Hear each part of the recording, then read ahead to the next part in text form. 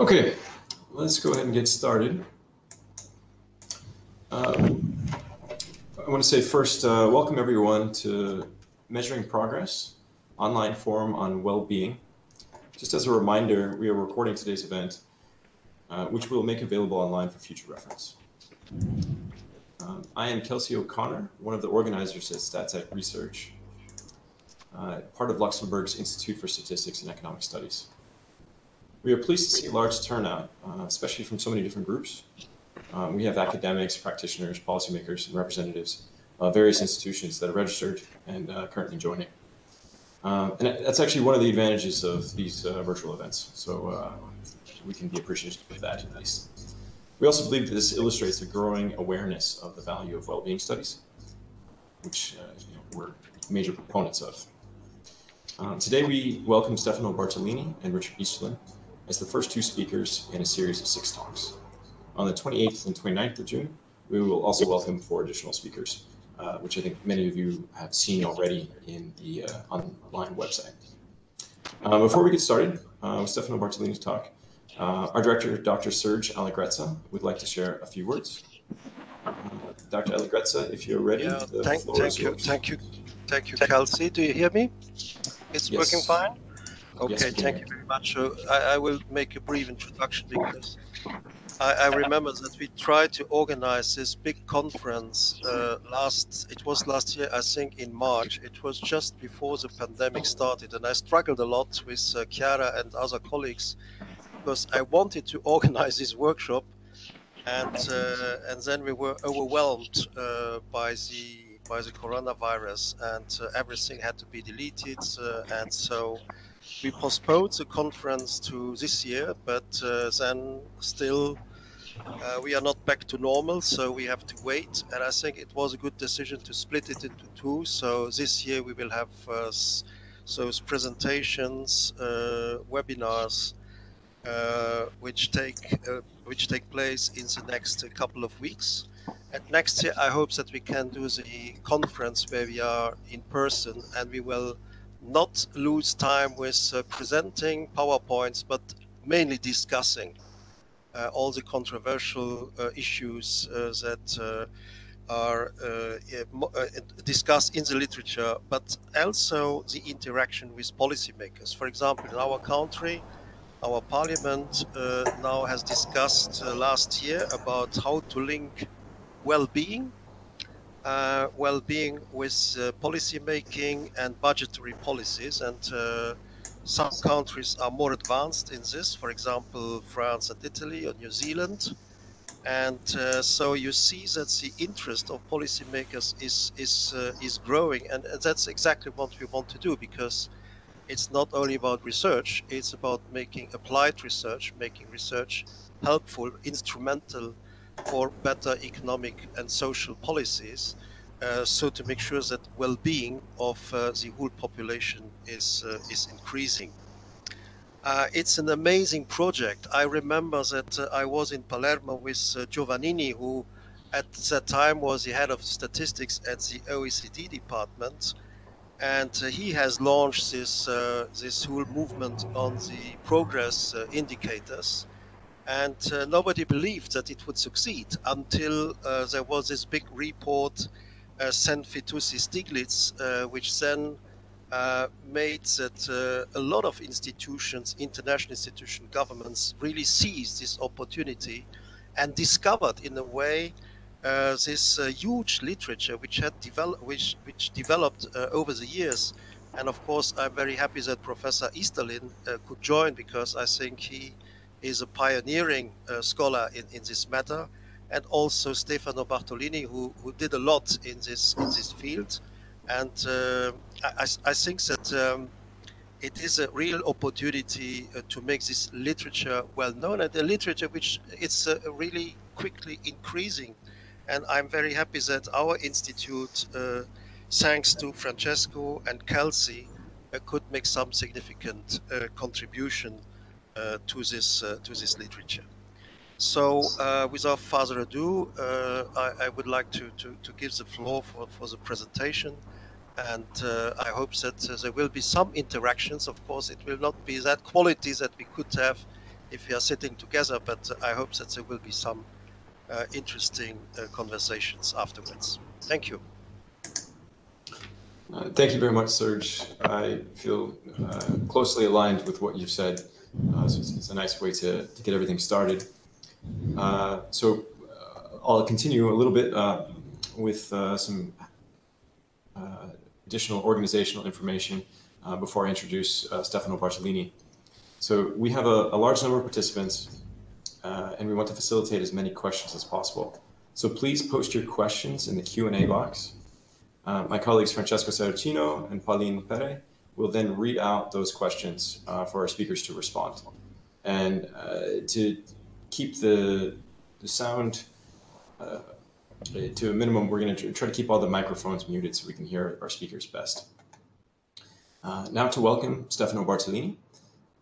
Stefano Bartolini is Professor of Political Economy and Economics of Happiness at the University of Siena.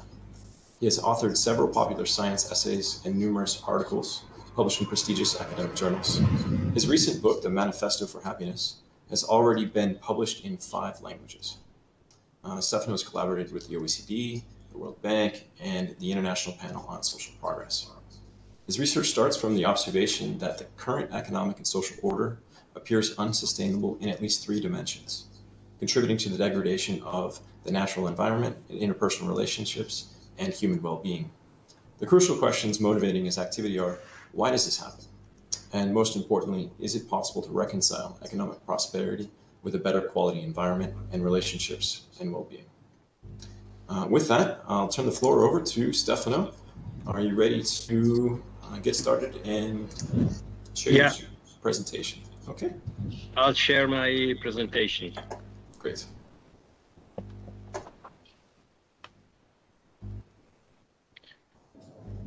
Can you see? Yes, we can see it, and it is gone full screen. Okay. My talk will be about the implications of happiness studies for the ecology. The biosphere is in trouble, and tackling ecological crisis cannot be postponed any further. On this, there is growing agreement among policymakers, scientists, and the public. Disagreements arise about the solutions. On one hand, there are techno-optimists that argue that the solution is to adopt technologies with low environmental impact. This would end the conflict between growth and environment, allowing green growth. And on the other hand, eco-pessimists accept that green technologies are part of the solution, but they should be combined with limits to economic growth. Eco-pessimists hold that the anthropic pressure on ecosystems will remain unsustainable if the economy and the population continue to grow, notwithstanding green technological progress. The view that the road to sustainability goes through the limitation of growth generally leads to pessimistic conclusions about the feasibility of a sustainable economy. Pessimism originates from 2 widespread beliefs. The first is that humankind tends to unlimited expansion, and the second is that limiting growth is politically impossible. Indeed, the policy of limits to growth have never gathered wide consensus. Economic growth is a priority of political parties, agendas, and public concerns, and a turnaround does not seem realistic in the near future.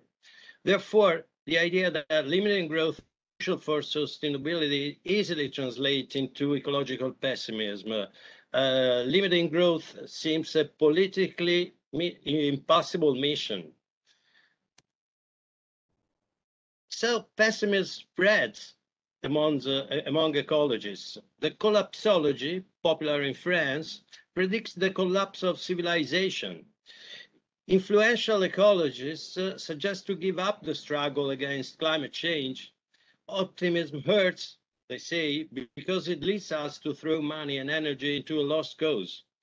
Better to give up and dedicate our resources to something in which we can succeed. Eco-pessimism spreads well beyond the borders of ecologism. This table shows the respondents agreeing that civilization as we know will collapse in the year to come in 5 countries. In Italy, 71% of people agree. In France, 65. In Germany, which is the most optimistic country of the West,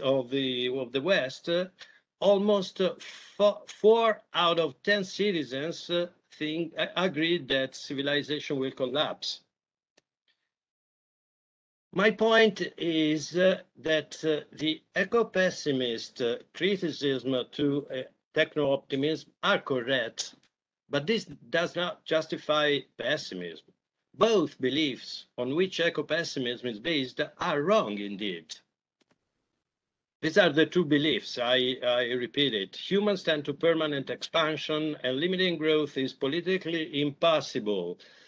I would substitute these beliefs with other two. Human demographic and economic expansion on the planet is likely to peak within decades. And the large literature on happiness and social capital suggests a politically feasible path to limit growth. Now, my long introduction is finished, and now I get into my argument. First, by checking the eco-pessimist criticism to techno-optimist.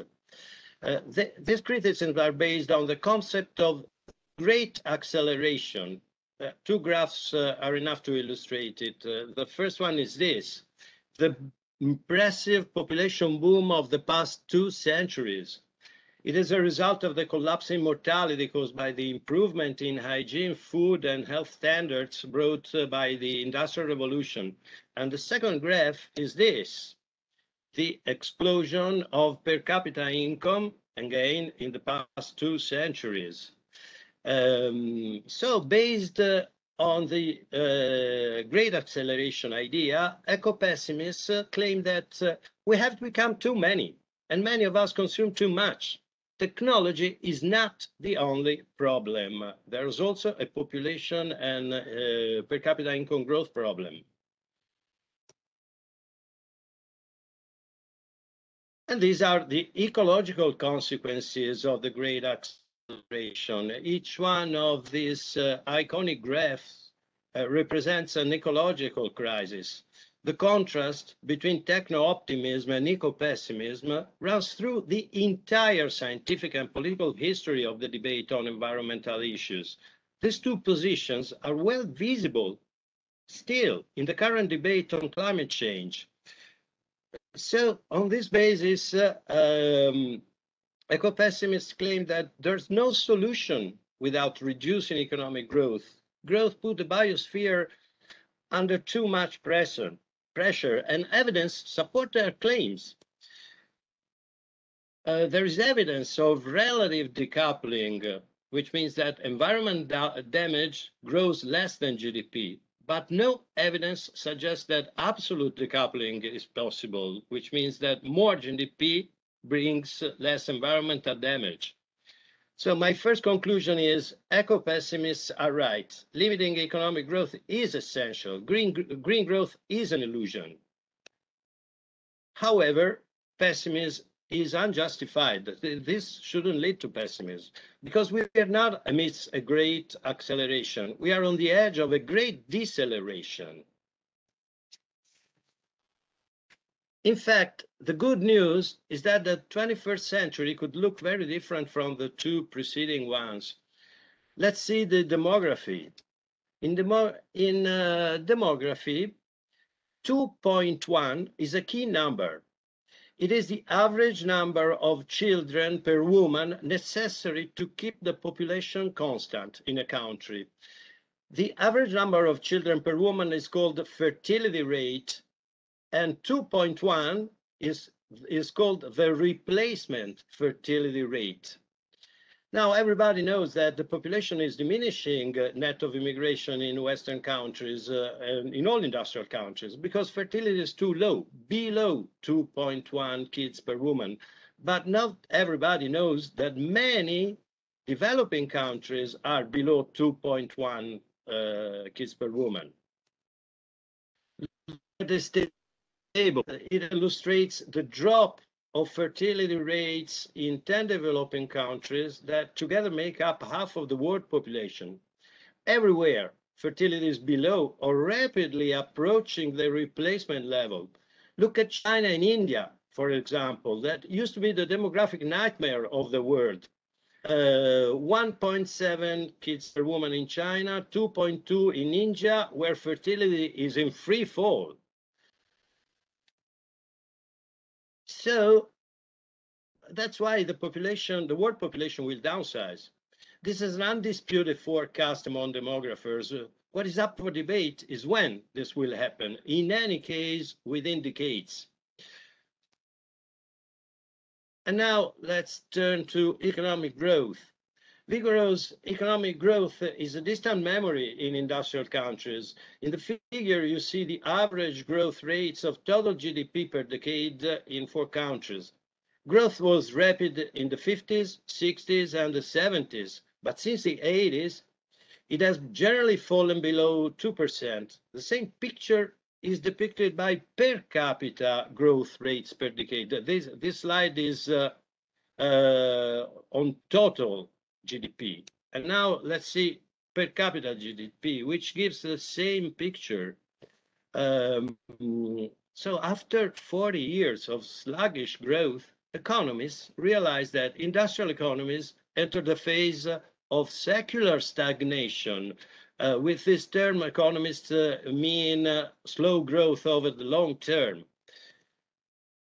And the growth deceleration involves developing countries as well. The growth rates of the Chinese economy in recent years, which are around 6%, dwarf Western ones, but they're far below those of the roaring 90s when China grew up to 15% per year. So, my first conclusion, these trends are stable enough to indicate a future great deceleration. Declining population and the stagnation of per capita income will probably deflate the global economy. Despite uncertainties on the date, human expansion on Earth is likely to peak within decades. And of course, this is breaking news. We have always expanded since we first appeared on this planet. However, pessimism, but this is breaking news for sustainability. The growth would gradually relieve the human pressure on the environment, especially if it is accompanied by a transition to green technologies. So there is no human tendency to unlimited expansion. The future we see now is far more reassuring for sustainability than the one visible a few decades ago, when the context suggested that the population naturally tended to expand in the absence of Malthusian constraints. So, what are the bad news? The bad news, the problem is that deceleration may still need too much time to take place. In the meanwhile, the risk of collapse of crucial ecosystems grows alongside with a global economy, about 3% yearly growth, and the population about 80 million more per year. In short, even if the end of the great acceleration is within reach, sustainability requires a faster transition to degrowth than the systems has shown so far. And here we go again. The block on the road to sustainability is seems to be the political impossibility of limits to growth, but I'm not convinced of that. Let's see on what such impossibility depends.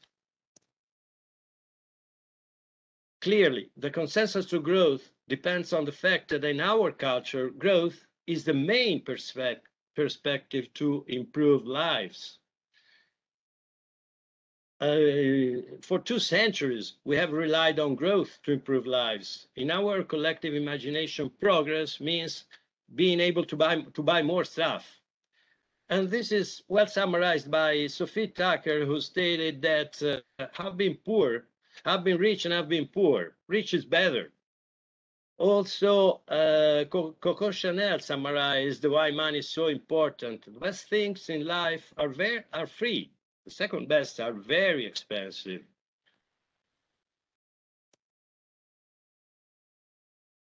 So no growth. And then what?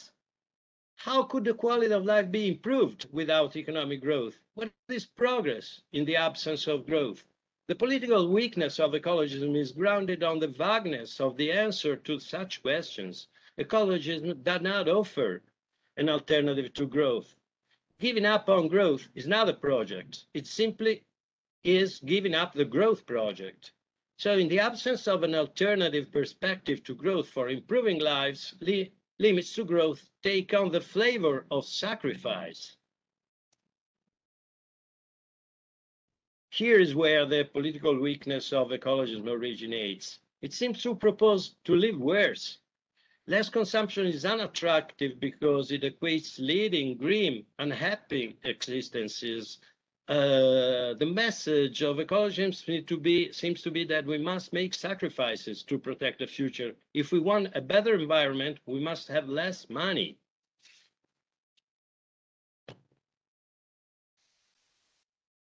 This explanation of the political impotence of ecologism has an important implication. The consensus to economic growth may be eroded if an alternative to growth as a means to improve lives emerged. Such an alternative, as a matter of fact, is emerging. My point is that a huge body of research on happiness and social capital suggests how to improve lives without economic growth. By improving lives, I mean increasing happiness. So let's see what we have learned from happiness studies. First, what we share is more important to happiness than what we own. Money has a little importance, and mainly at low income levels. It makes some difference in happiness, but at higher levels of income, the difference is negligible. What is really very important is the quality of human relationships for happiness, which is a form of sharing, of course. Relationships are something that we share, but also other forms of sharing are important. For example, sharing high quality of natural and built environments give to our brain injections of endorphin, which makes us happier. And this discovery has very important implications for sustainability. Sharing makes people happy and does not pollute. Possessing does not make people happy and pollutes. So if we want to live more happily and sustainably, we need to make social and economic choices that expand sharing and not possession. And we also know how to do it. I focus on social capital as a main form of sharing, and we know that there are several policies for social capital that can work. This is the list. Now I give some hints on that. Cities. Well, in cities, the social fabric has always been created in common spaces, the streets and the squares where all citizens can meet. And this has always worked for 5,000 years since the cities first existed, and then cars arrived. And they worsened dramatically the quality of the common space, causing the decline of its capacity to create a social fabric. So it is critical to improve the quality of the shared space within cities, and studies in urban studies show how to do it. We know what is the features, what are the features of a happy city. It must have a high residential density. The worst from this point of view are the suburbs, low density suburbs, which are typical in American cities, where it is very difficult to create social aggregation, especially because they create a total car dependence. Neighborhoods must be mixed use. The current tendency to create neighborhoods which are only residential or only commercial or only for working should be overcome. Neighborhoods must have all the functions within. and must be plenty of pedestrian areas, green areas, sports centers. They must be walkable. There must be plenty of interest points, such as post offices, shops, libraries, because people should, this strategy reduces the need for mobility within cities, and mobility is a problem from the point of view of the social fabric. And then we should totally change the mobility within cities with car restrictions, public transport, cycling, sharing. We should dramatically reduce traffic within cities, and the reason is that traffic is an enemy of the social fabric. And this kind of project works also for making a city sustainable, because reducing the need for mobility means consuming less oil. Let's pass to teaching methods. More sharing is also critical for schooling. We know that participatory teaching fosters happiness and social capital. Participatory teaching is based on students working on common projects. The central relationship within a participatory classroom is between the students. Are the students that ask the professor questions to get help to put forward their project, but the kind of teaching method that prevails in the most Western countries, vertical teaching, in which the central relationship in the classroom is between students, is between the teacher and the students. Take notes, read the textbooks, and they have a very passive role. The participatory teaching methods have been widely adopted in Northern European countries, which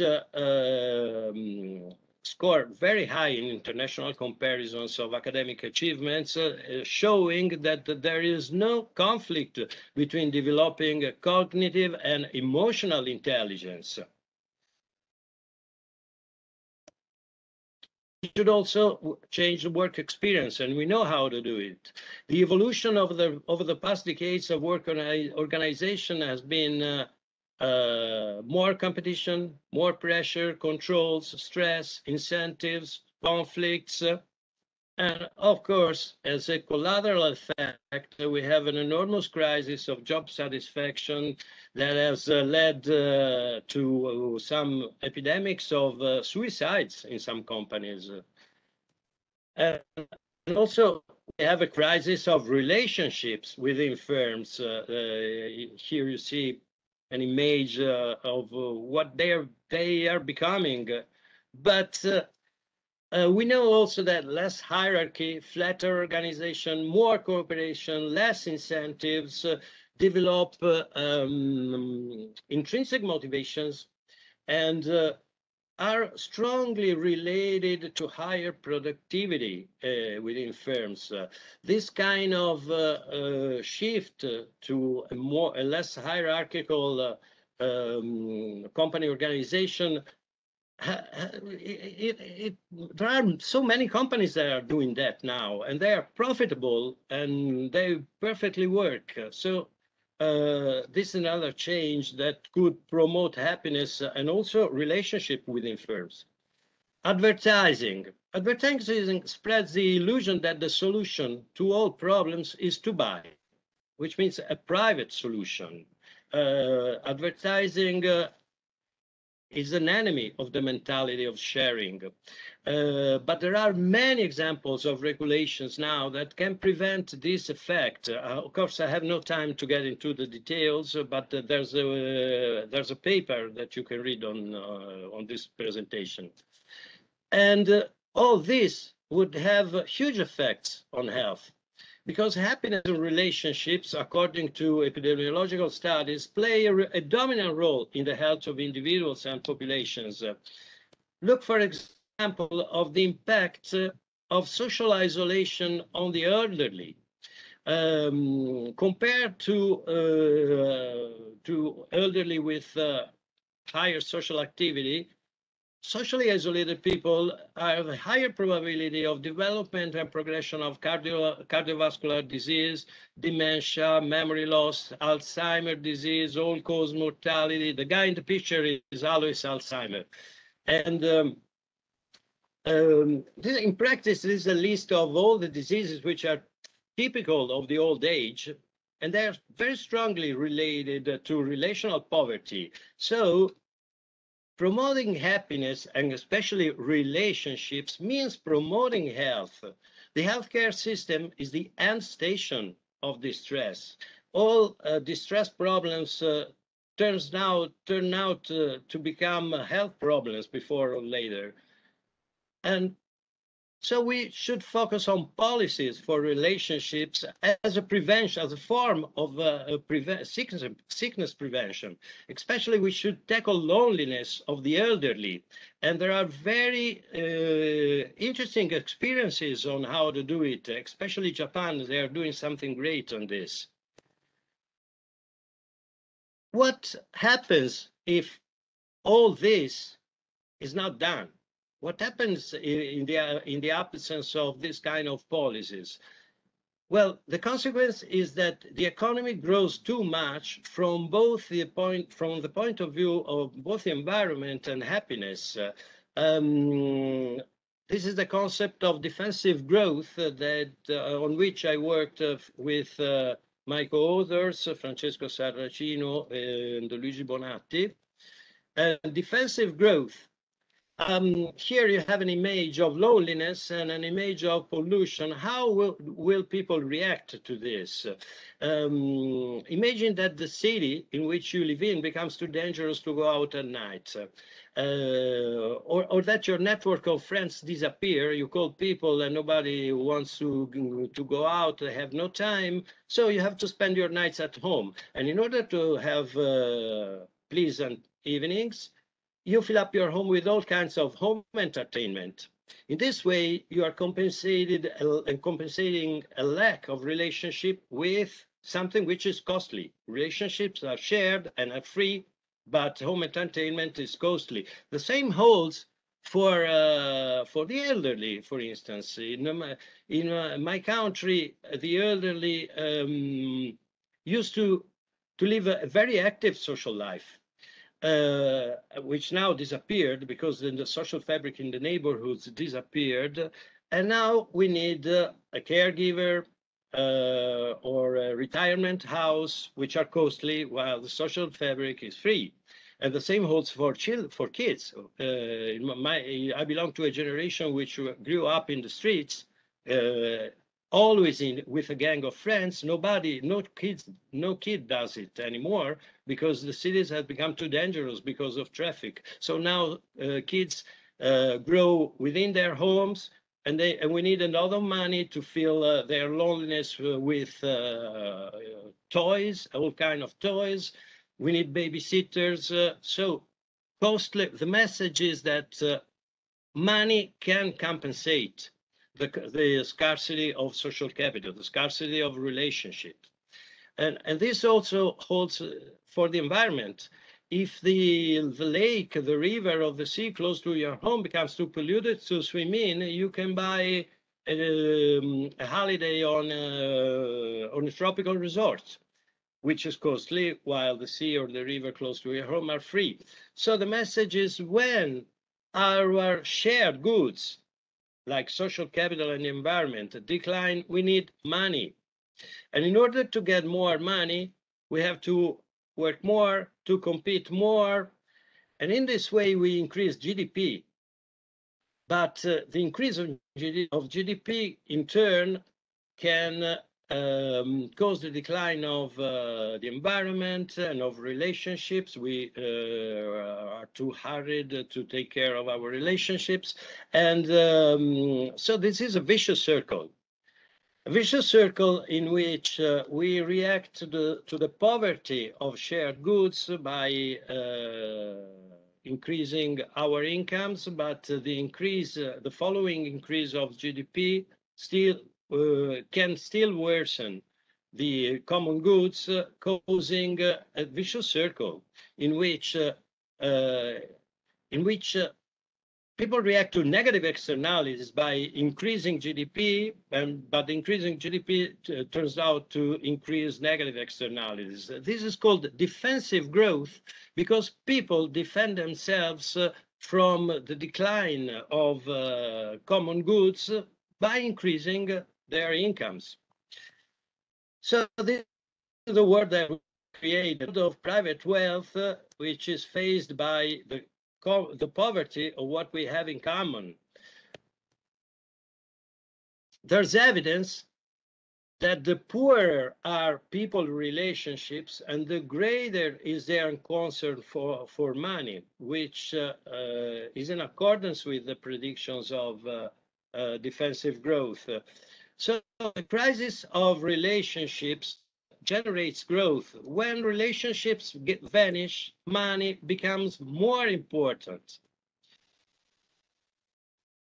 Some evidence. The crisis of the environment is strictly connected to three social crises in the view of defensive growth.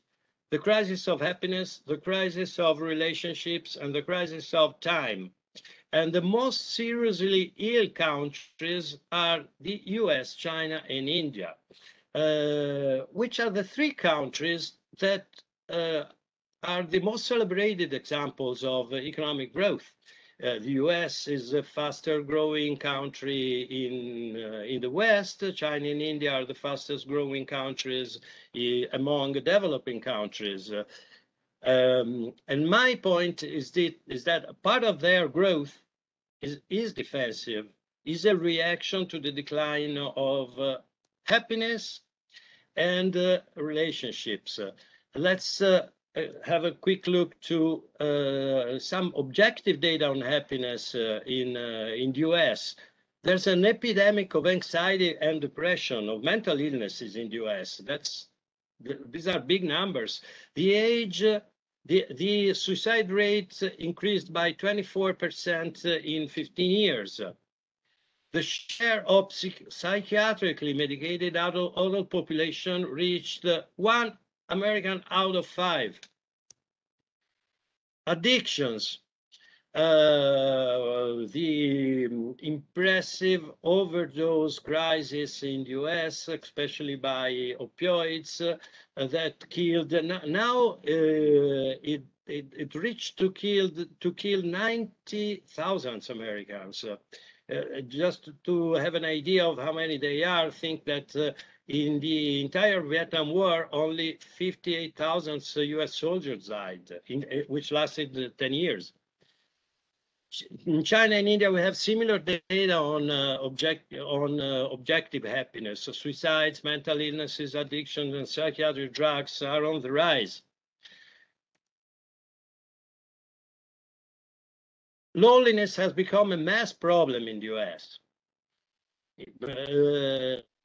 Families have turned to be increasingly unstable. There are enormous generational cleavages, declining trust, solidarity, honesty, social participation, civic engagement, worsening relationships among friends, family members, neighbors, and trends again are similar in China and India. And these are three overworked countries. Work hours increased in the past decades in the US, differently from Europe. In China, many companies adopt the 9-9-6 work schedule, which means 9 hours per day, which means from 9 a.m. to 9 p.m. every day for 6 days per week. It makes 72 hours of work per week. What I've been showing you now is that the crisis of happiness and relationship can boost GDP because people react to the poverty of common goods, of current common goods, by increasing their incomes. But what happens in a society when the awareness of a future ecological crisis spreads? This is a mathematical model, but I will illustrate it through graphics.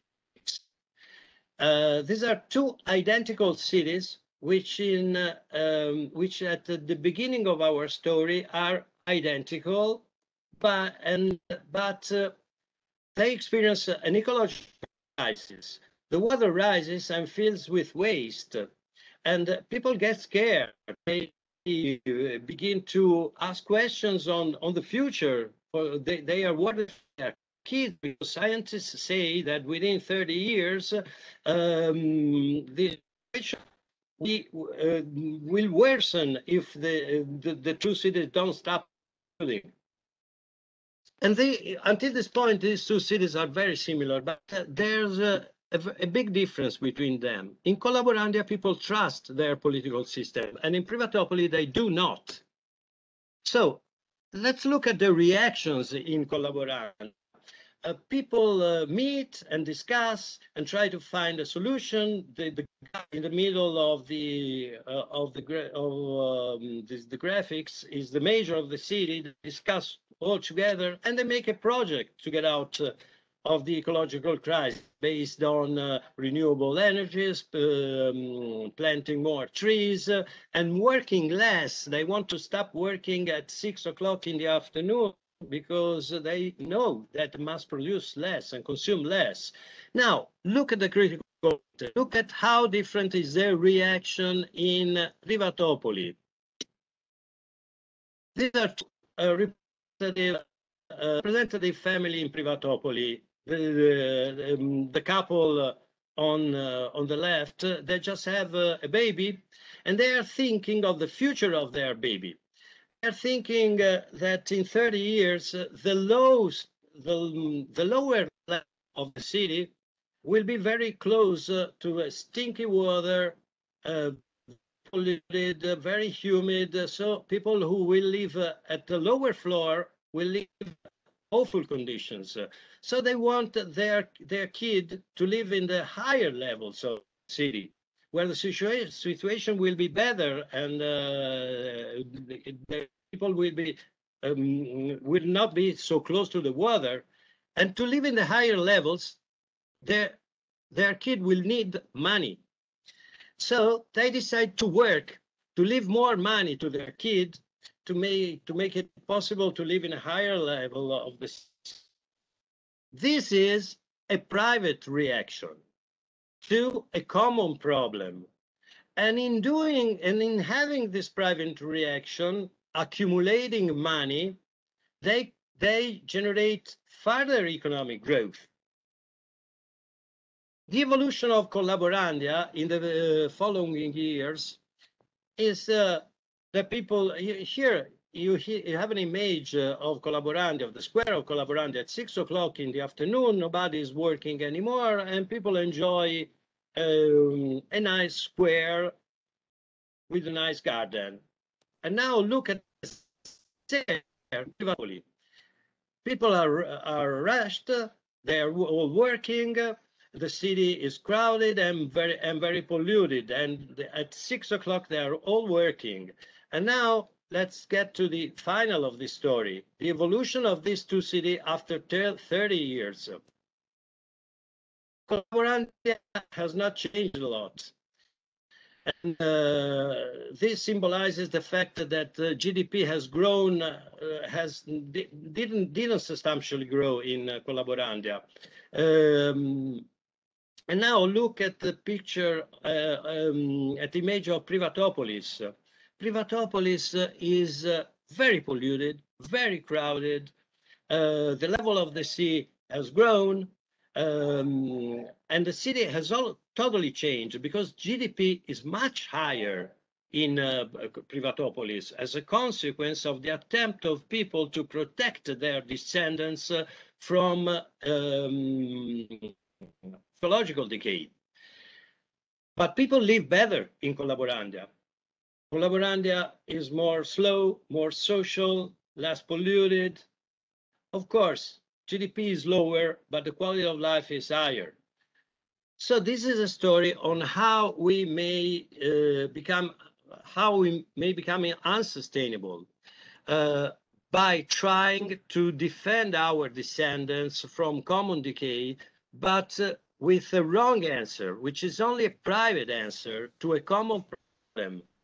The starting question was, what happens when the awareness of a future ecological crisis spreads? And the answer is, there are two possible different outcomes depending on people's trust that the crisis can be faced by the political system.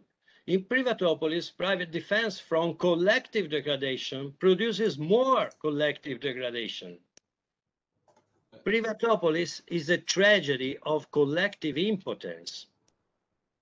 Stefano, sorry to stop you on your roll. Just a few more minutes, and we have a few questions lining up for you already, so that way we get to more questions. Okay, I see that I'm running out of time, so I'll get very quickly to my conclusion. Privatopolis is so I'll skip on the slides now, I have to be quick. Privatopolis is a description Privatopolis is a description of how we could be, how we are, because Privatopolis has two critical features. People care about future generation, and people don't trust politics.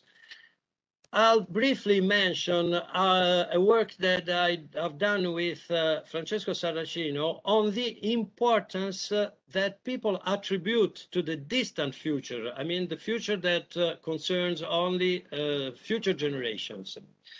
We used questions on surveys asking people this kind of questions. Humanity has a bright future, or humanity has a bleak future. Which one of these two statements come closer to your view?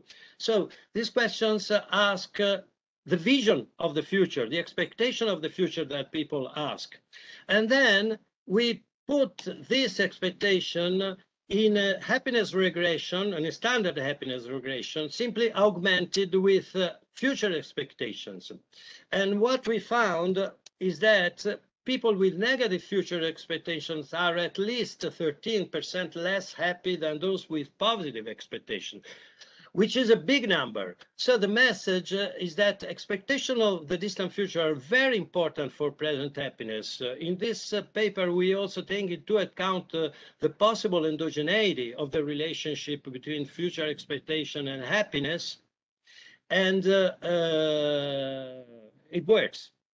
The message is that our vision of the future is a very important component of our current happiness. So people care about the future. And the other feature of Privatopolis is the mistrust in the political systems. Look at this. This is trust in government in the United States. In the 50s, it was almost 80%. Now it's 20%. This is not an American peculiarity. These graphs are common to all industrial economies. So the problem is that Privatopolis is describing our world, a world in which people care about the future, but think that the only possible solutions are private because they don't trust collective action. Political action is the most important form of collective action. So I get to my final point. Sorry.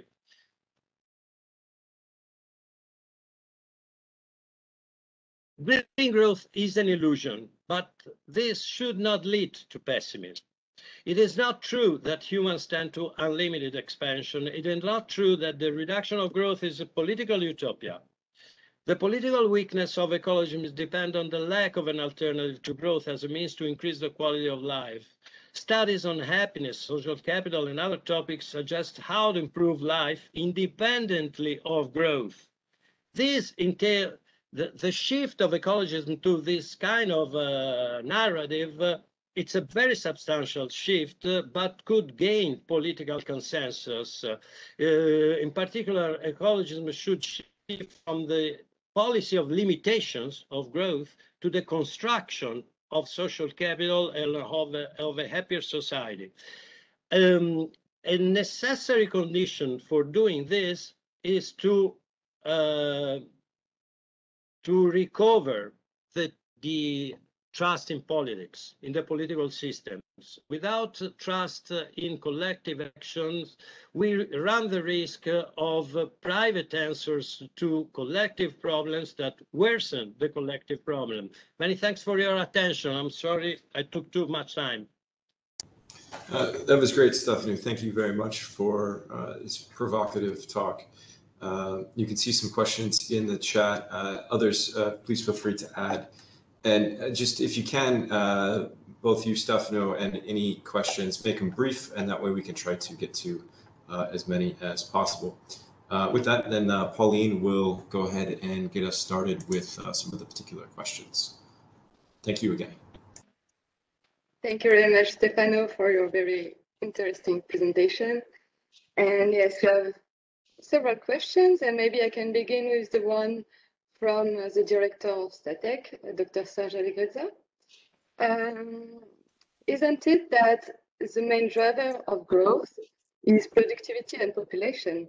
Productivity depends on well-being, but mainly on technological progress and science. Should we stifle science and technology? I'm sorry, Pauline. I don't hear you very well. I don't know, your microphone. I'm sorry for that. I can repeat the question. Yeah, sure. And you can also see it in the chat, but I will repeat it. Okay. Isn't it? It is in the chat. Okay.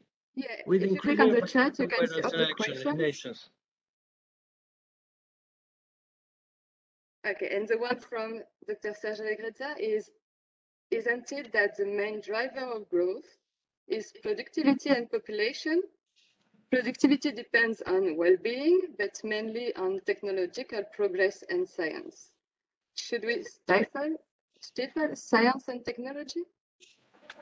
No, technology is a fundamental part of the solution to ecological problems, of course. The problem is that it is not enough. We need other things.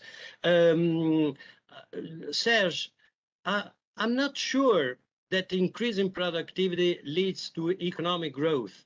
Greater productivity could be used for increasing output, increasing leisure time. So when our productivity increases, we could use such an increase to increase our living. It's probably something that we need more than greater consumption. In the sense that we live in affluent societies, but they are affluent from the point of view of consumption, not from the point of view of time. I'm not sure I correctly answered to your question because I did not hear it very well.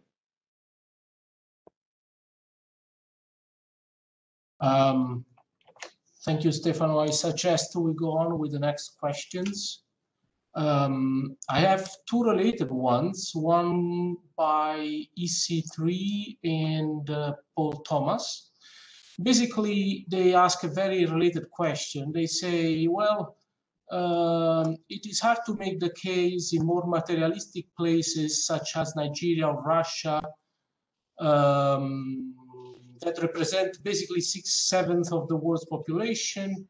Those populations still want to grow and to catch up with the developed world, and then the world in total will continue to grow. So I think this question boils down to, does this reasoning apply to developing countries as well, or only to developed ones?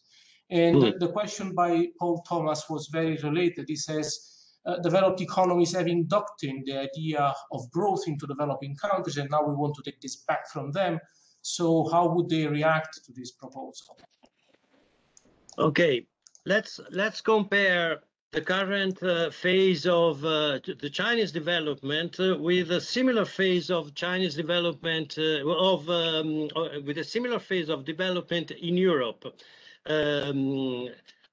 China now is currently experiencing a transition from an agricultural to an industrial economy.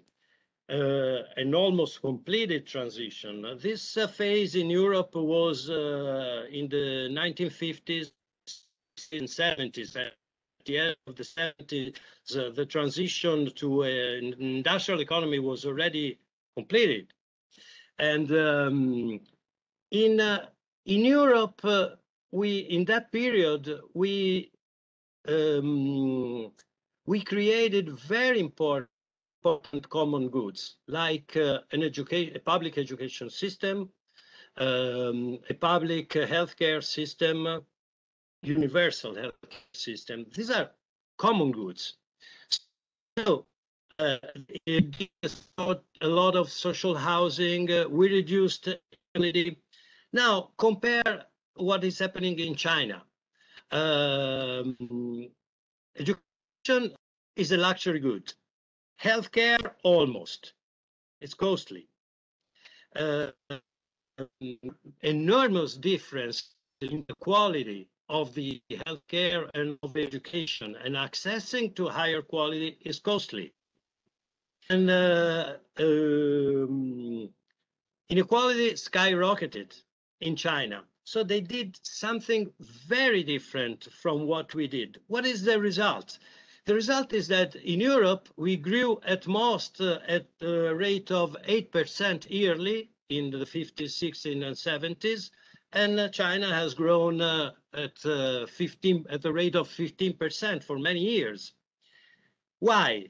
Because people react to the scarcity in a country in which money is the only thing that matters, and without money you have no access to anything. People pursue money. It's the only thing that can improve their quality of life. So my point is, again, that the scarcity of common goods, the totally private system of China and also of India, is pushing economic growth, but in an undesirable direction. That's the reason why so much growth did not produce greater happiness. In China and India, happiness declined sharply. So my point is this: it is better. I agree that those poor countries need to grow, but the point is how to grow, to what speed. The message of this of my presentation is basically that it's not growth that matters for happiness. It is the social quality of growth that. If the price of growth is to reduce the society to a social desert, then growth is not worth. So my point is that these countries need to grow, but need to grow in another way and more slowly.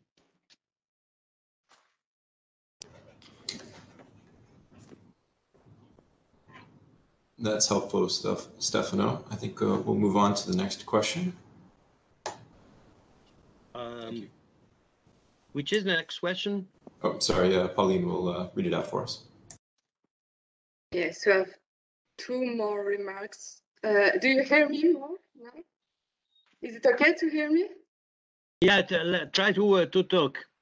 Okay, I will try to talk louder. Surely higher, we have two remarks from Marc-Henri. Surely higher GDP in developing nations is correlated with increasing environmental awareness and actions in nations. So increased GDP and private wealth needs to greater environmental improvements in the main. And the second remarks was, dare I say, the US is not the best model of modern developed nations. There are better examples in the European Union which are experiencing improving health and work on social trends, not disimproving. It was just two remarks. And then there are two more questions, so maybe I let Francesco, or if you want to react on these remarks. I'm sorry, Pauline, I don't hear you. But maybe Francesco can read these remarks, because I don't hear your microphone. I'm really sorry for that. Okay, Francesco, can you read that? Let me step in. The first, there are two comments by Marc-Henri. He says that higher GDP in developed nations is correlated with increasing environmental awareness and action in nations. So increased GDP and private wealth leads to greater environmental improvement.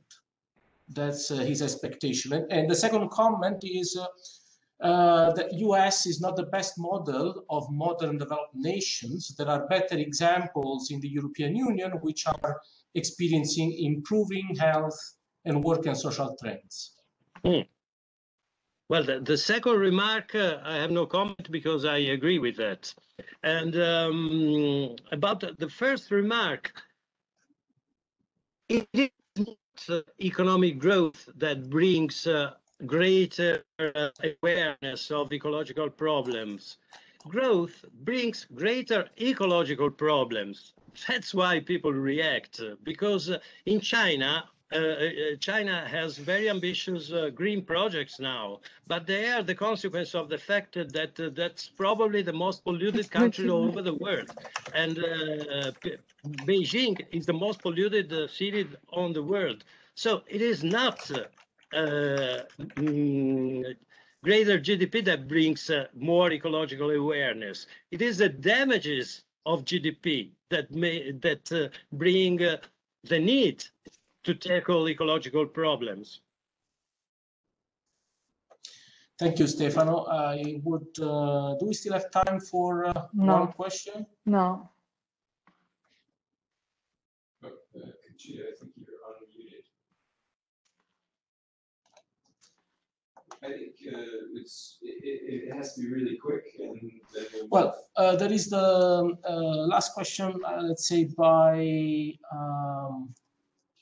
Thomas Schaubrück, who says, concerning possession versus sharing, does possession not lead to security, independence, and convenience, and in those ways it leads to happiness?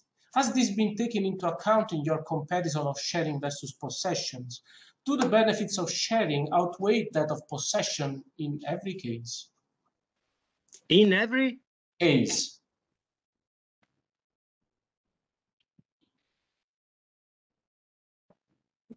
Greater possession doesn't lead to greater security.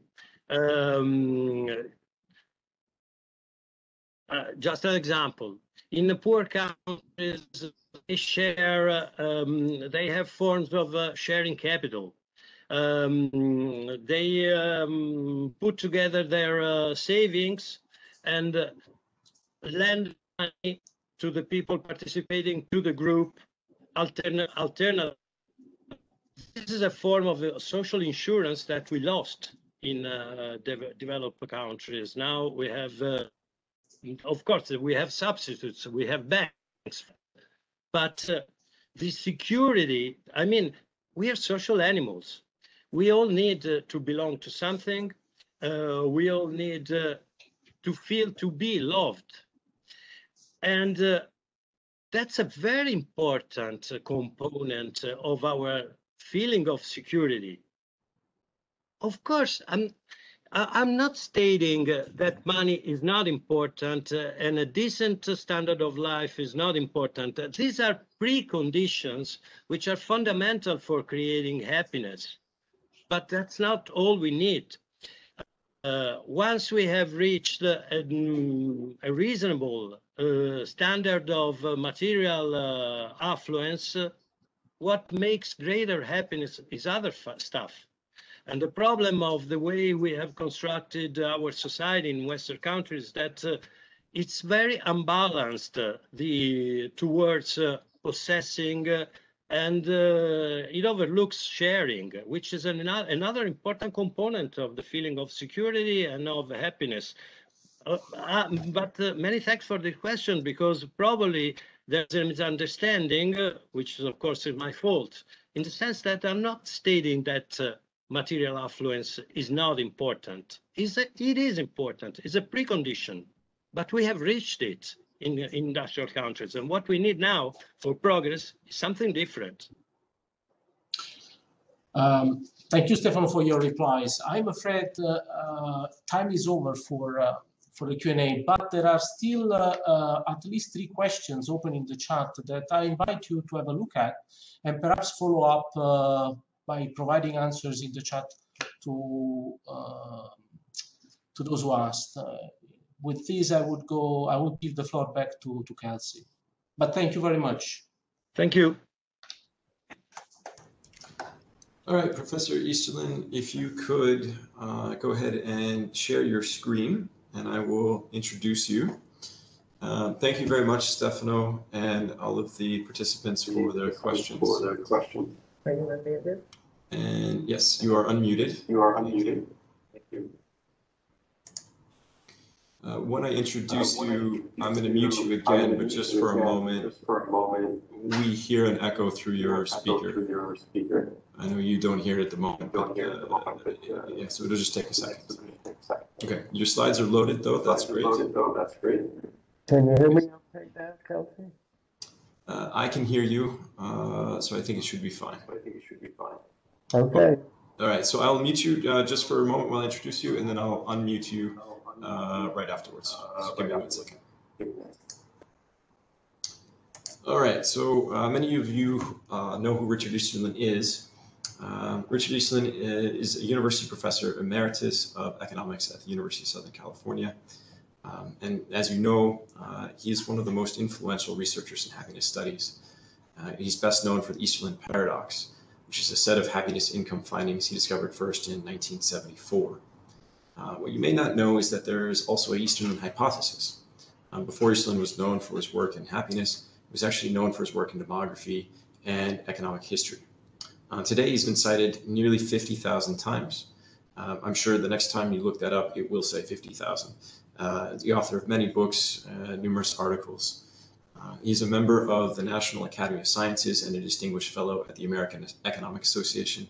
He is also a fellow at the American Academy of Arts and Sciences, the Econometric Society, and the Institute for the Study of Labor, and a former president of the Population Association of America, Economic History Association, and Western Economic Association International.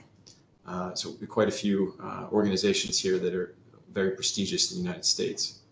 And earlier this year, he published his most recent book, An Economist's Lessons on Happiness, Farewell Dismal Science. I encourage you to take a look, but you'll hear a little bit more about that during the presentation. So without further ado, Professor Easterlin, the floor is yours, and I'm unmuting you right now.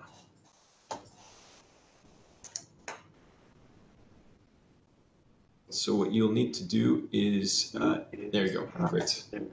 Perfect, thank you. Thank you, Kelsey. Yes. And I appreciate those of you who are attending at probably a rather late hour in Europe. It's an early hour here, and we're on the road to a 100-degree day in Southern California. I'd like to talk about one of the lessons on happiness that is discussed in my new book.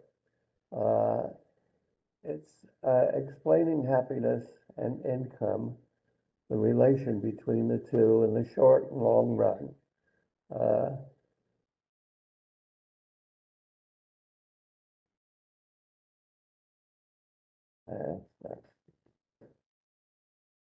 Oh, is that changing?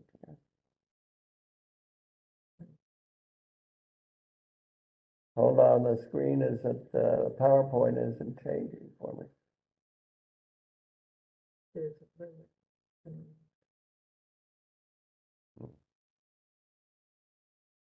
Kelsey? I think what happened is when I sent the unmute request, it went back to the meeting. So try clicking back on the PowerPoint. Oh, I see the cursor. Try clicking.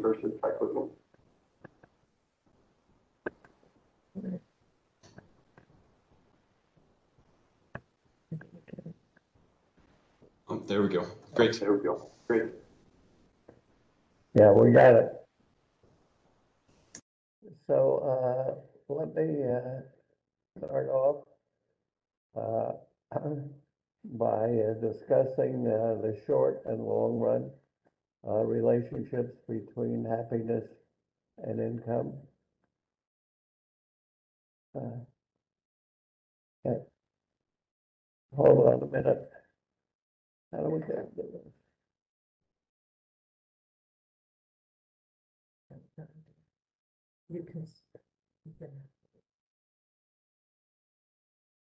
There we go. So in the diagram,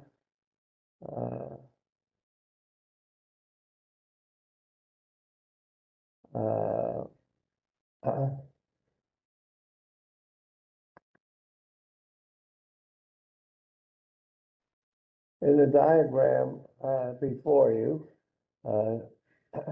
the solid line indicates the course of income over time, and the Y line.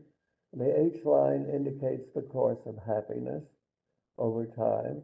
And as you can see, they go up and down together.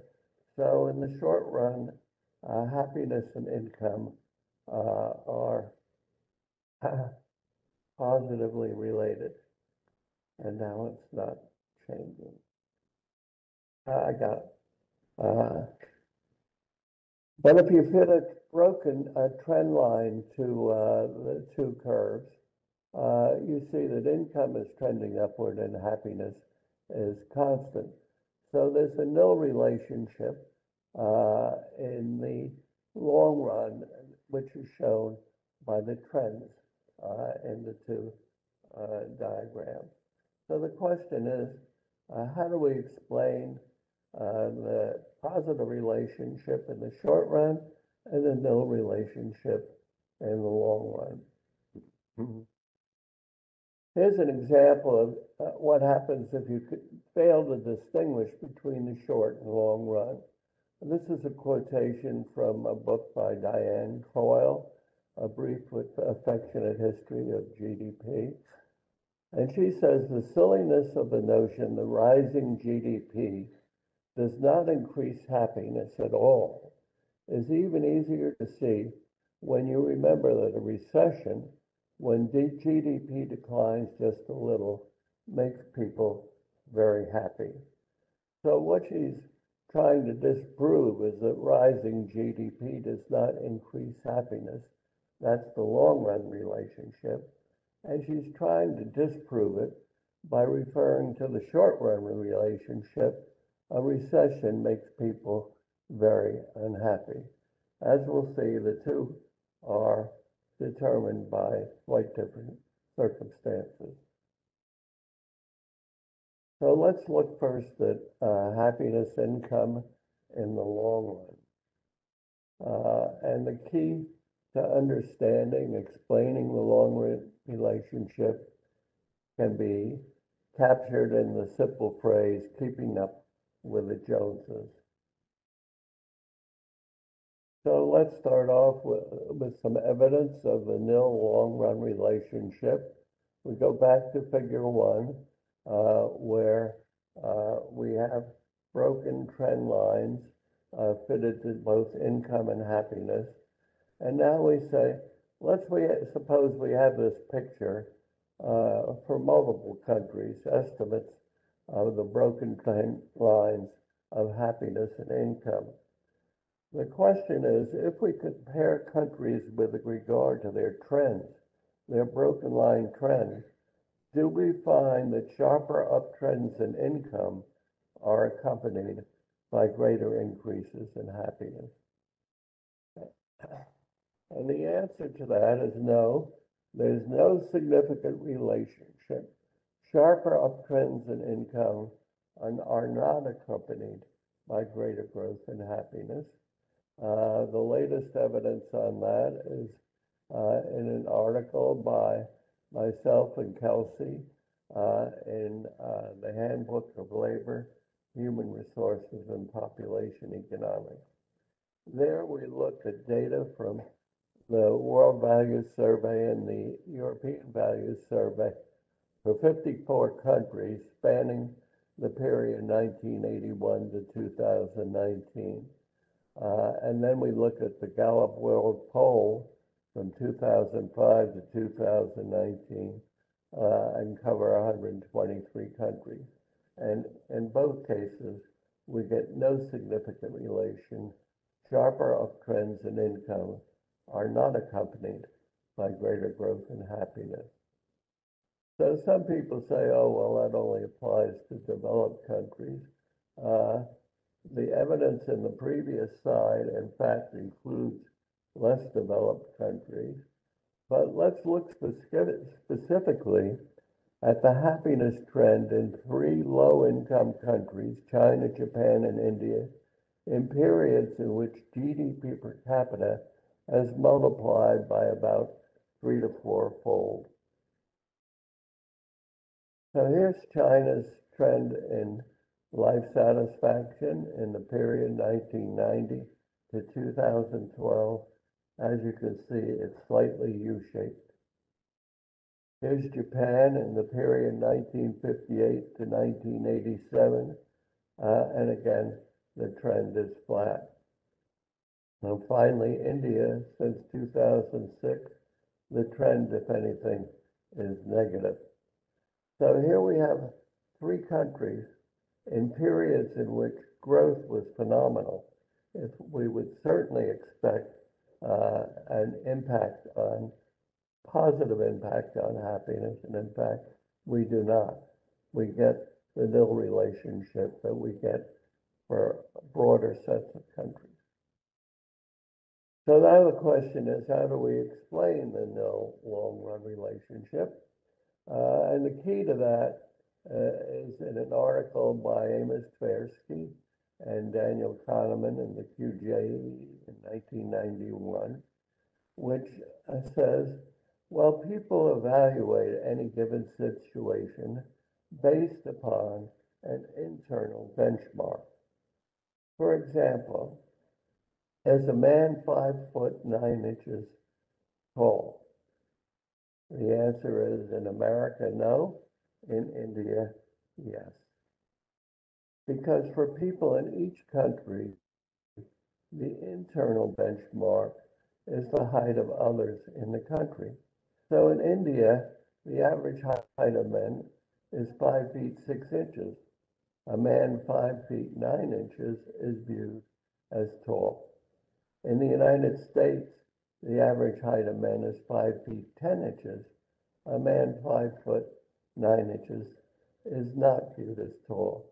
The internal benchmark is the height of others in the country. So now, turning back to income, let's do a thought experiment. And in what follows, income is always real income in 2021 dollars. And imagine you're just about to graduate and take your first job. Which would you prefer, A or B? A is earning $100,000 on graduation. B earning $50,000 on graduation. I think I know what everybody would say as the answer to that. But now suppose the question was formulated as follows: which would you prefer, A or B? If the choice were A, earning $100,000 on graduation when others earn $200,000, or earning $50,000 on graduation when other graduates earn $25,000. And what you will find in general in answering this, people who chose $100,000 over $50,000 on the first question switch and take $50,000 over $100,000 on the second question, because they're ahead of everybody else, whereas in A, they're behind everybody else. So the lesson is the benchmark used to evaluate a person's income is typically the income of others, just as the benchmark used to evaluate an individual's height is the height of others. So happiness tends to vary directly with your own income, but inversely with others' income. then the conclusion, how do we explain the nil long-run relationship?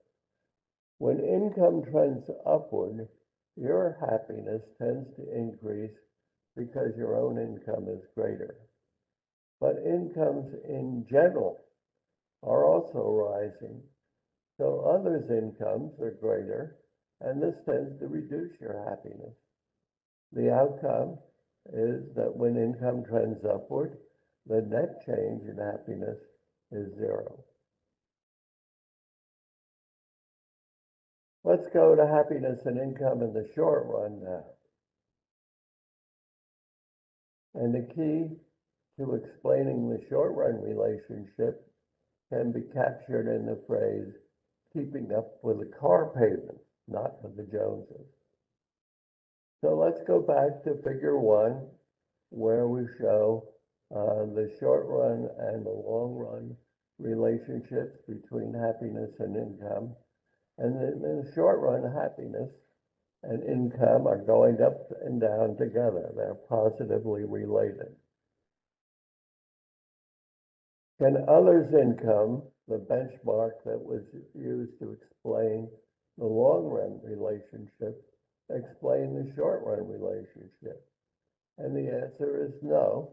In a recession, when your own income declines, so too do the incomes in general. The decline in happiness due to the decrease in your own income is offset by the decrease in others' income. So if others' incomes were the relevant benchmark in the short run, then happiness would not decline in a recession. But it does. Why? The answer is that the relationship of happiness to income is asymmetric. The response of happiness to a decrease in income is different from an increase in income.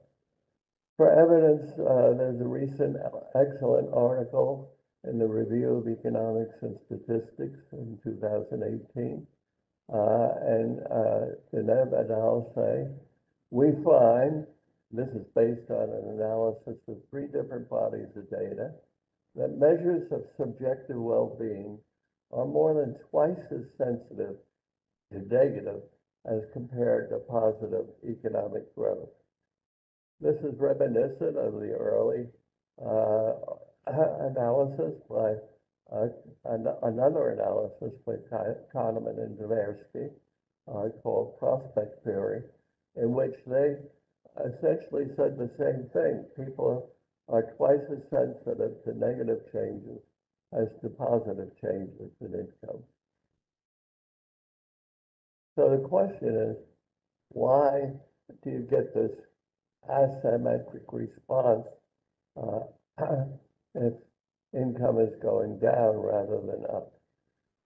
And the answer is the benchmark that people use in evaluating their own income situation shifts from others' incomes to one's own past peak income, one's personal best, a fixed amount. So as income increasingly falls below its previous peak, happiness progressively declines. And as income recovers toward the previous peak, happiness improves. Why does the benchmark change is the key question. And the answer is it's forced on individuals by the growing burden of meeting periodic financial debt payments. As income continues to decline, the problem emerges and progressively worsens of meeting financial obligations incurred when your income was higher. Payments on mortgages or rental agreements, payments on payments on purchase or lease agreements for automobiles and other big ticket items, amounts due on credit card debt, student loans, utility bills, insurance, taxes, and the like. Multiple studies have found a negative impact on happiness of debt payments, and financial difficulties.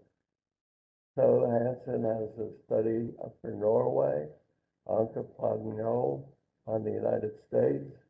Another study is for Iceland, one on Australia, and one on China. What happens to keeping up with the Joneses in the short run? The answer is it's replaced by keeping up with the car payment. Individuals are forced to focus on their own increasingly difficult financial situation. The fact that the Joneses are having the same problem doesn't help you meet the payments required on your own financial obligations. How pervasive is the burden of debt problem? Well, for example, in the United States, 80% of Americans were in debt, and the median amount owed was about $68,000.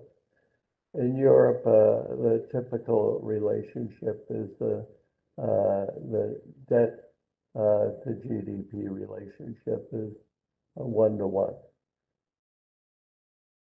So the outcome for happiness and income in the short run is that in a recession, happiness goes down enough as income declines below its previous peak and then recovers. And this is due largely to the increasing and then decreasing pressure to meet financial obligations, the varying difficulty of keeping up with the car payments. So the conclusion explaining happiness and income in the short and the long run is, in the short run, happiness varies directly with income. In the long run, there is a nil relationship. Why? It's because of the asymmetry in the benchmark people use in evaluating income change in the short run and the long run. When income falls below its previous peak and then recovers, the benchmark is keeping up with the car payments, the short run relation. When income trends upward beyond its previous peak, it's keeping up with the Joneses, the long run relationship. What are the policy implications of these relationships? First, if the goal is to raise happiness, economic growth will not do it. Over the long run, economic growth has a nil effect on happiness. Notice that in formulating policies to promote economic growth, the focus is on the needs of businesses. What can be done to enhance business output and productivity? People and households enter only as agents that can be managed and or manipulated to meet the needs of increasing business output and productivity. Here's an example of the plaintive cry of an Amazon employee, which appeared on the front page of the New York Times just yesterday. We are human beings. We are not tools used to make their daily or weekly goals and rates. So for policies that will raise happiness, the focus should be on people and directed towards meeting people's foremost needs, those most important for their happiness. What types of policies? One, policies that provide economic security, assurance of jobs and adequate income. Secondly, policies that meet family needs over the life cycle, childcare, schooling, adequate housing, parental leave, old age security, elderly care. And three, policies that ensure lifelong physical and mental health care for oneself and one's family. In short, instead of focusing on businesses and increasing GDP, focus on people and increasing happiness. And thanks to all of you and to Kelsey for his help here.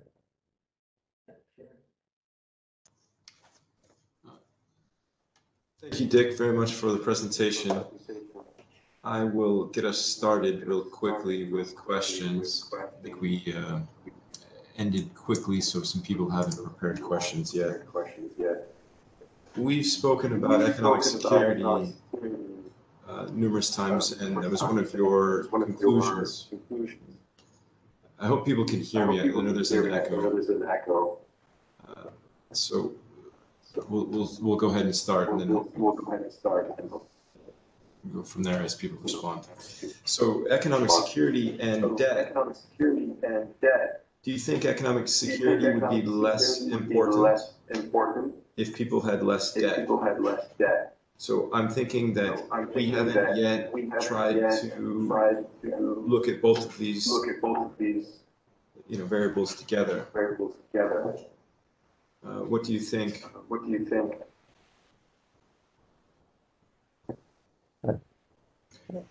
I can re-specify. Can you hear me okay, Kelsey?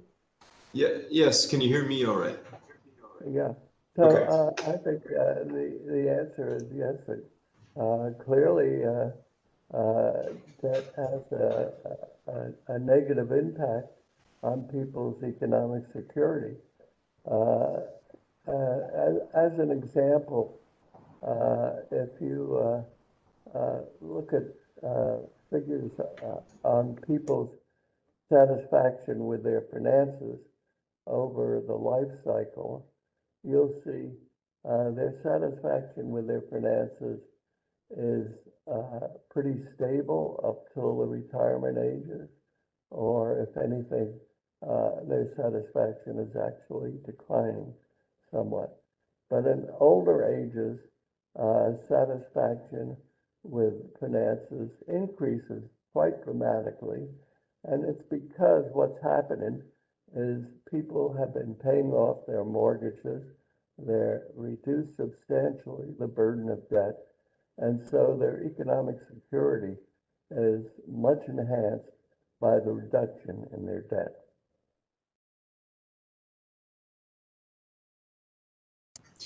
That's helpful. Thanks. So it seems like that also partially explains the U-shaped relationship between happiness and age. Also, you are still sharing your screen. If you want, you can stop, and I think there's going to be a button across the top, but that's up to you.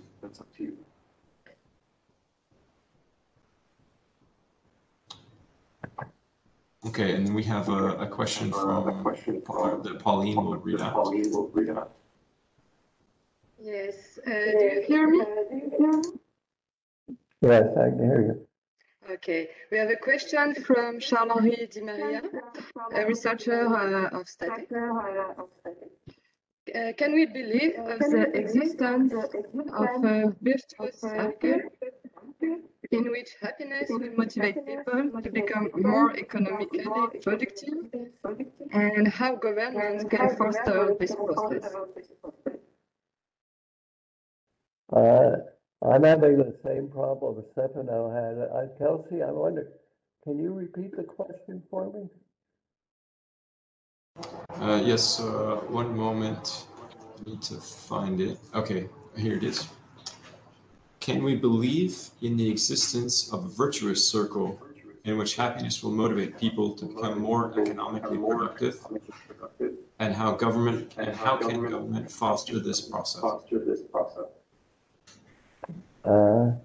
So the question is about the effects of happiness on their economic situation and their motivation. Am I right on that? It's not. It's on whether or not happiness contributes to growth in a positive way. Do happier people are they more productive? And then at the aggregate level, does that contribute to growth? Yeah. That seems to be the findings of a study by Andrew Oswald and some of his collaborators, that more people that are happier are more productive. So the answer is yes. Growth would be promoted by greater happiness. Other things equal.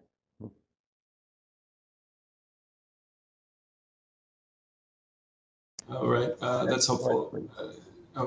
Francesco, okay. We have another question. It's a follow-up from the last one by Loomer, and it's related to the Kahneman and Deaton paper. I think it's 2011. High income improves evaluation of life, but not emotional well-being. Regarding a positive, let's see. Okay, so the question, sorry, I have to translate. It's really about the threshold between income and subjective well-being, both life satisfaction and the emotional success. You remember the study? Yeah, it's a cross-section study. I think we know enough now to realize the cross-section studies are not telling us anything about what's happening to the effects of income change on people's happiness over time or over the course of a life cycle. I think that study is also misleading in that its focus is on the emotional, the experiential elements of happiness. So the questions that are being asked are like, over the last 24 hours, how happy have you been? Whereas happiness, as I'm talking about it, has to do with the evaluative conception of happiness, which is people sitting back and evaluating their overall life circumstances, how they judge them.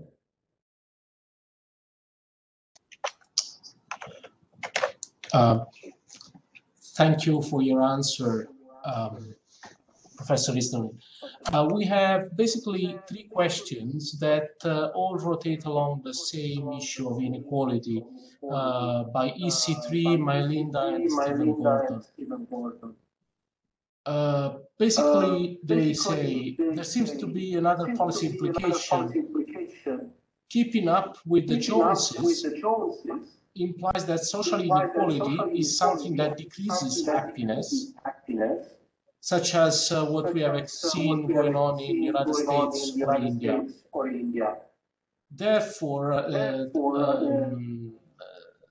Stephen adds, the economic growth in China or India has been accompanied by increasing inequality, and this leads to the increase in relative deprivation, therefore decreased happiness. So can we say that an economic growth based on policies reducing inequality may increase happiness? And this goes along with the last comment by Mylinda, who asks whether your work suggests that a universal income grant will improve happiness by promoting inequality and providing security. Thanks for that question. Let me say first, I'm not at all clear that there's evidence that economic growth reduces inequality. But more to the point, the policies that I talk about promoting, economic job security and income security, support for policies that help with child care throughout and other family circumstances throughout the life cycle, policies that improve people's health. All these policies which can be implemented independently of economic growth, are policies that particularly benefit the less advantaged strata of the population. So that you find, for example, in the Nordic countries where these policies are most implemented, the gap in satisfaction with life, with happiness, is substantially less between the more advantaged and the less advantaged in the population, as gauged by measures like education and income. I hope that answers your question.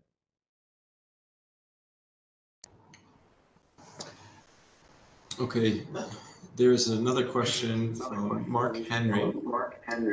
So he's asking about personal income. He cites a paper stating that there is a lot of research that shows increasing personal income leads to increased levels of personal happiness. Contrary to your assertion, how do you account for this discrepancy? I think the discrepancy reflects the reliance that's common, unfortunately, in economics on cross-section study rather than time series study. The kinds of papers he's referring to are cross-section studies, and I quite agree that in the cross-section, happiness and income are positively related. But in time series, the evidence does not support that proposition. Professor, if I may push a little on behalf of Mark Henry, can you give us some examples related to lottery winners?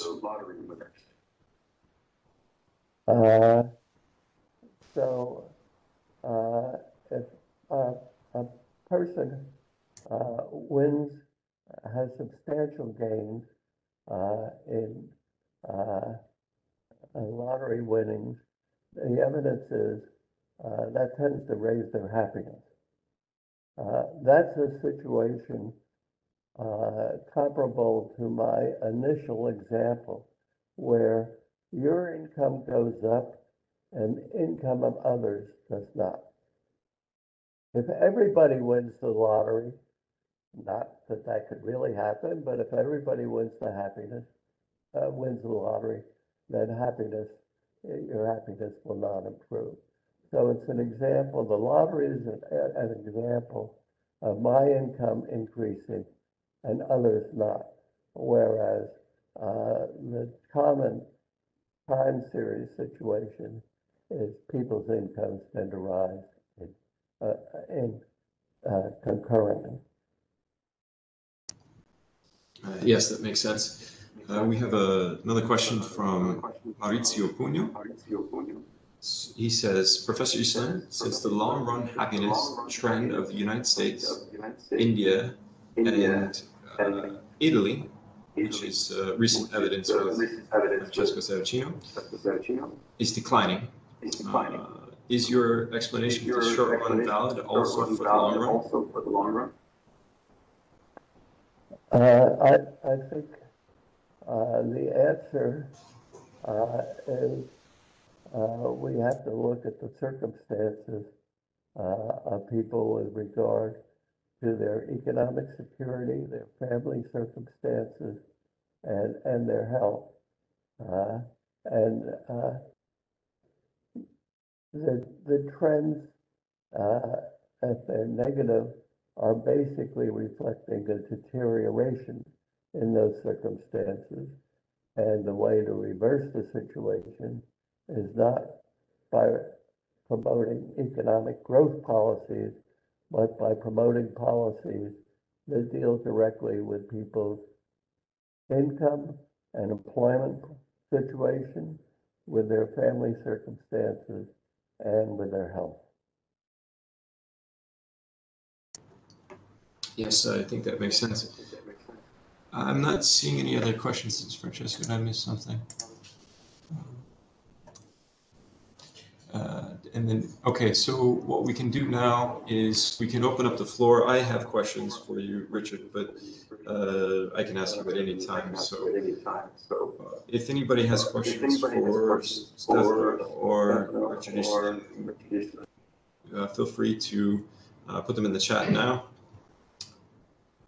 And we can wait a moment for that. I know that we had to cut Stefano short a bit earlier.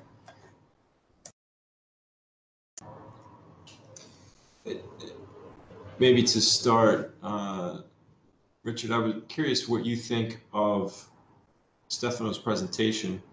So like a green growth. So not degrowth, but green growth, and how that might lead us to promote well-being and reduce our impact on the environment. Oh, you're muted. Here, I can. One moment. There should be a button for you. Yeah.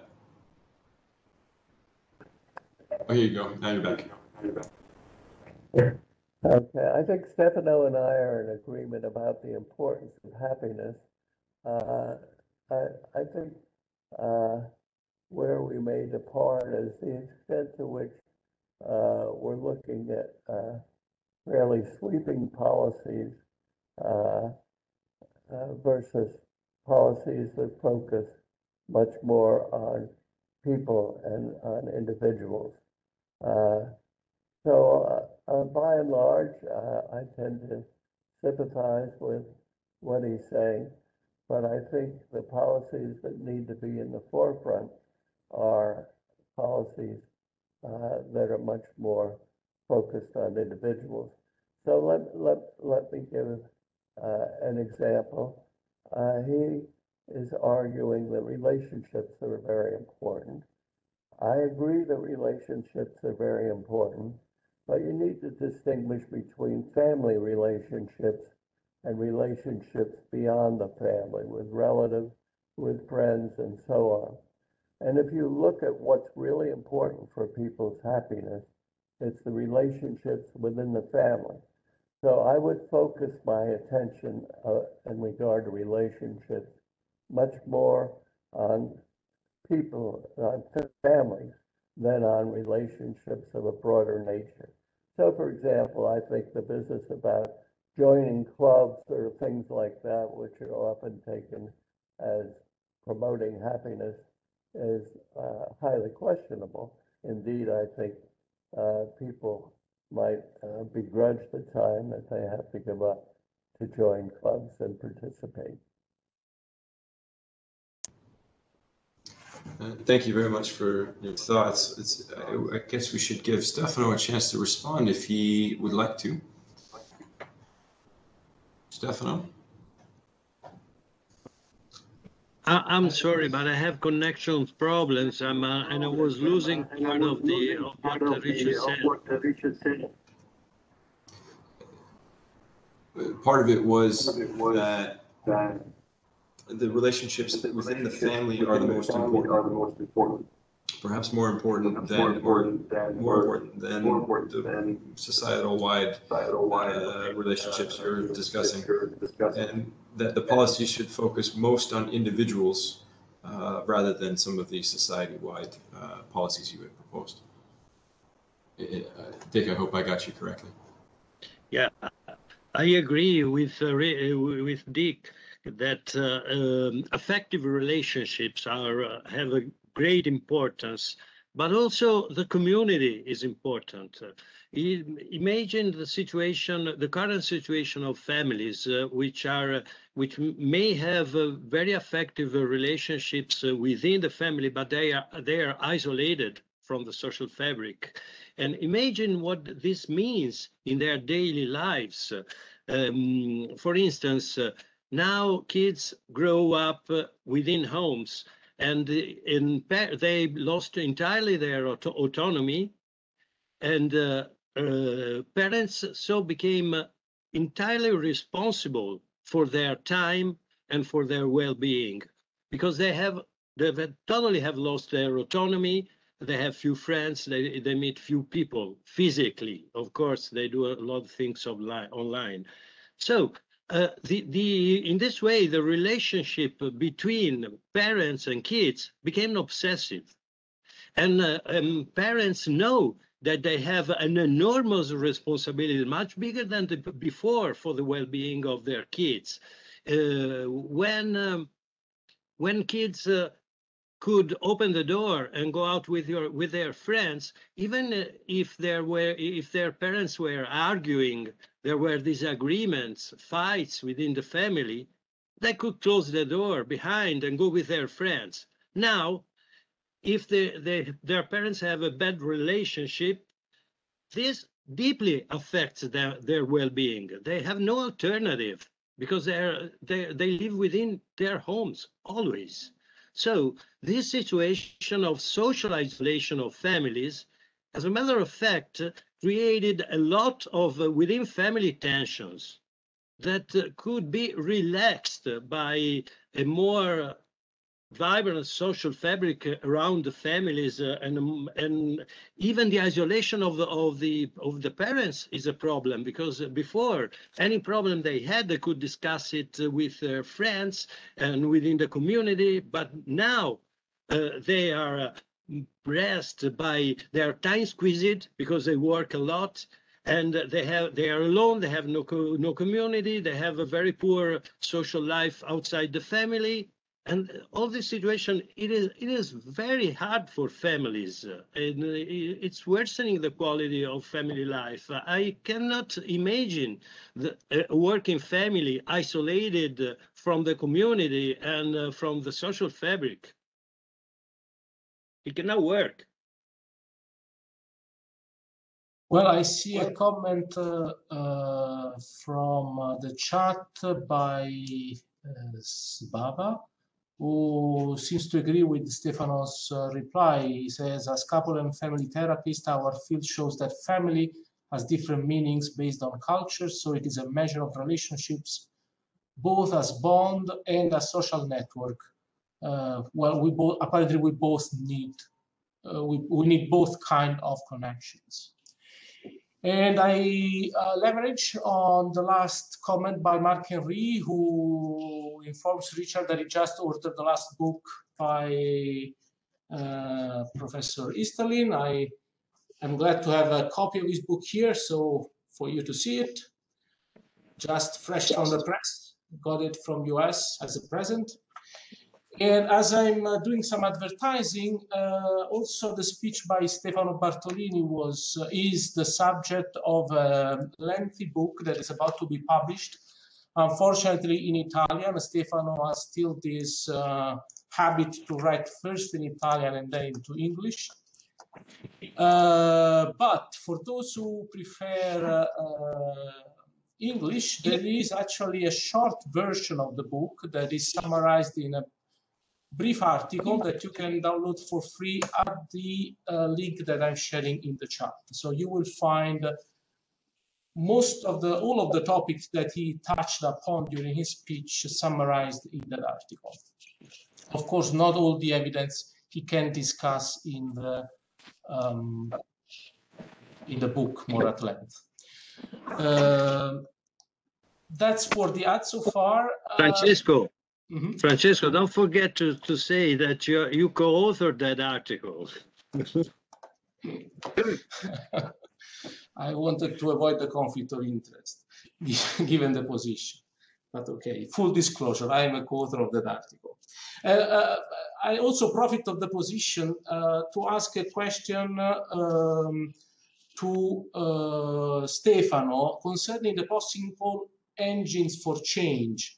And here I'm thinking about the dichotomy between intrinsic and extrinsic motivations. We know that the reasons why people do things matter, and that there are some motivations that tend to prevail. And the motivation crowd each other out. If I do something for money, I don't really do it for, let's say, the extrinsic motivation tends to crowd out the intrinsic one. So in this light, social enterprises that are organizations built to deprioritize the pursuit of money to fulfill a social mission can they be, or do they have the potential to be an engine of change? What do you think about this? What